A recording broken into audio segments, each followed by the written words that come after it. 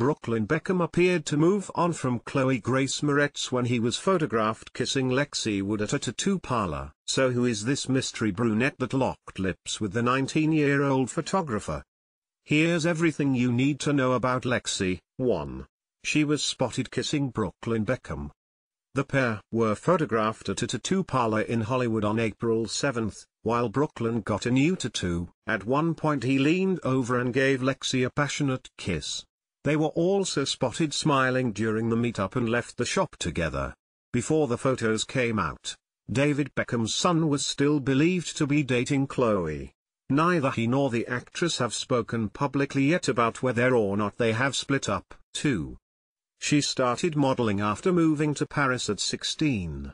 Lexi has always been interested in fashion, but it wasn't until she was a teenager that she actively tried to pursue it. I spent my younger years in a small town just east of Toronto and then moved downtown with my family when I was 15. At 16 I moved to Paris with my sister to pursue my modeling career and have been traveling ever since, she explained in a 2017 interview with GQ. She has since modeled for Playboy and Vogue Japan. Background 3. She's gone on some daring adventures for her job. A couple of years ago I did a job for a sporting goods company. We were on location at one of the highest mountains in Vermont. The photographer found a rock wall and asked me to climb it without any equipment so as not to detract from any of the clothing. Lexi told GQ about her craziest experiences on the job. Another time I was shooting for a different job in the tropical rainforest of Cuba and accidentally laid on a bed of biting bugs but didn't want to ruin the shot, so I basically just succumbed to becoming bug lunch. 4. Being bullied as a child impacted her greatly.